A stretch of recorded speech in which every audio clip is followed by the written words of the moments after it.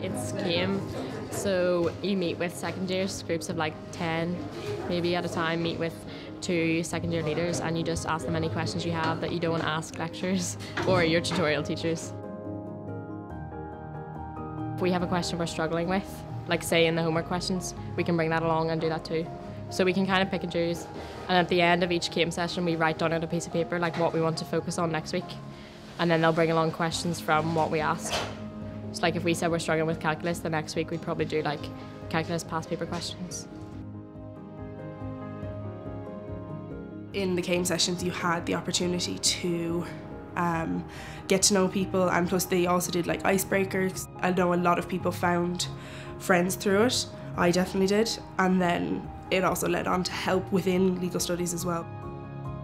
The greatest benefit from being involved in CÉIM for me was that the first year students were telling the leaders about particular micro issues that they were having, and very basic things that we had sort of taken for granted that they would figure out in orientation and so on, such as just the geographical location of things on campus, for example.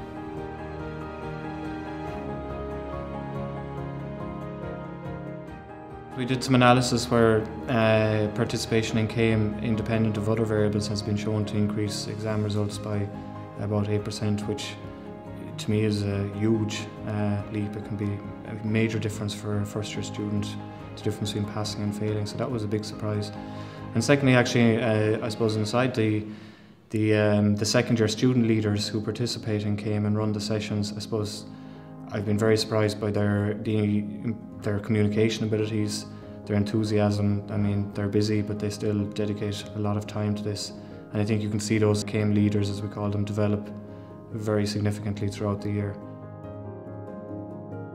We use different strategies to try and get people talking. So we might do something like think, pair, share. So everybody would try to do a question by themselves and they talk to the people beside them, and then everybody would come together and share what they were able to figure out and what they couldn't do. So they're just really helping themselves figure it out instead of us just telling them.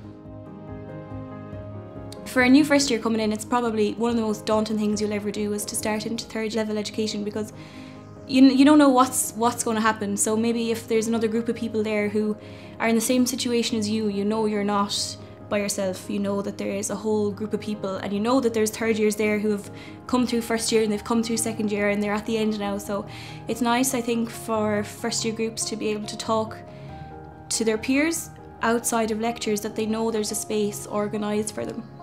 And I think it helps as well that it's run by second and third year leaders, so they know that there's someone there that they can talk to who's been through the system already.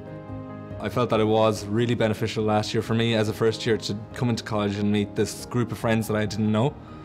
And it develops me as a person as well, being a CÉIM leader, because 12 weeks ago I wouldn't have gotten up in front of a group of people I didn't know and speak in front of them like I know them all.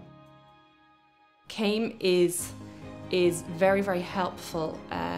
It can help people to work in smaller groups, meet a lot of their peers and meet students in second year and maybe in third year. And that can be really, really helpful just in terms of tips, advice, figuring out how things work. All those little things that make studying here so much easier if you know how to do them. And if you don't, it can be really, really challenging. It's about helping each other.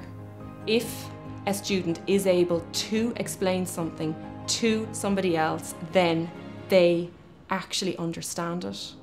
And that is extremely powerful.